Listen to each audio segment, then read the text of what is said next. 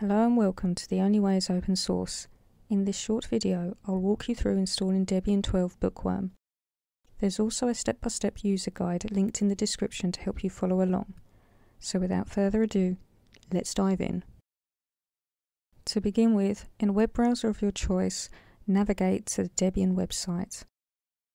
The Debian homepage looks something like this. Simply press the download button in order to start the download for the Debian net install ISO file. This is a lightweight installer that downloads packages during setup. Next, prep your virtual machine for the Debian installation. Select New and name your virtual machine. Select a location for your virtual machine.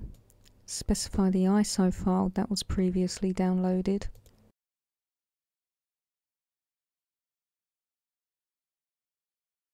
Check the Skip Unattended Installation box, then press Next. If possible, increase the base memory and processor allocation. On the next screen, set your hard disk space. And lastly, check the summary, and if you are happy with it, select Finish. To begin the installation, now you just need to run your virtual machine. When the virtual machine boots, here you can choose the option Graphical Install. Choose the language to be used for the installation process. Select your location. Pick a suitable key map to use.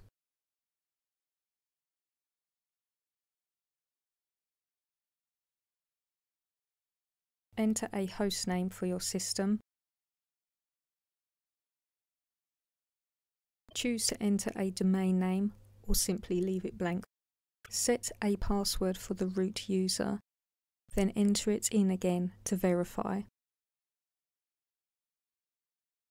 As part of the installation, you'll be prompted to create a regular, non-administrative user account. At this stage, enter the name you'd like to use for your everyday login. This user won't have root privileges by default. Now set a password for this user.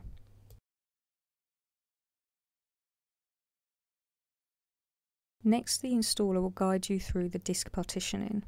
In this example, we will use the guided Use Entire Disk, as this option tells the installer to automatically set up the necessary disk partitions. Now you will choose the disk where Debian will be installed. You'll be asked to confirm the partitioning scheme. In this example, we'll go with the default, all files in one partition. Next, review the summary of changes. The installer will show you how it plans to divide the disk. Then you will be asked to confirm by selecting Finish Partitioning and Write Changes to Disk. It will then check with you one last time if you do want to write the changes to disk. Select Yes, then Continue. Debian will begin formatting the disk and installing the base system. Once it's finished, you will then be asked if you want to scan extra installation media. In this example, we do not. Next, choose a country for your network mirror. This is where Debian will download packages from during installation and updates. Select the country closest to you for faster and more reliable downloads. You will now see a list of Debian archive mirrors. These are official servers that host all the Debian packages. Pick the default one at the top. A proxy can be set here. In this example, we shall leave it as blank. The installer then configures app Debian's Package Manager, which handles the installation, updating and removing of software. When asked if you want to participate in the package usage survey, select No. So far, only the core of the system has been installed. Here we can select one of the following predefined collections of software for installation. At this stage, I suggest removing the GNOME desktop environment and adding the Cinnamon desktop. The Debian installer will then proceed to install all the additional and necessary packages.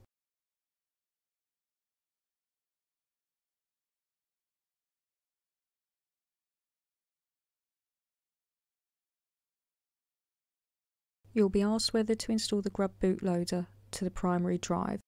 Choose Yes.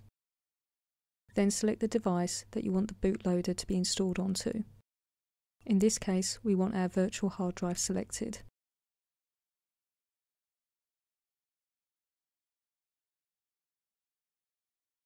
The installation is now complete. You'll see a prompt to remove any installation media you may have. Click Continue. Once you do, the system will reboot into your new Debian installation, presenting you with a logon screen.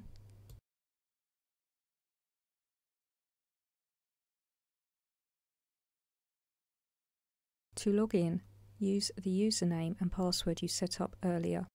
Once you're logged in, make sure everything works. Your desktop loads, input devices respond, and the system feels stable. To make further tweaks and get the most out of your system, be sure to check the user guide linked in the description below.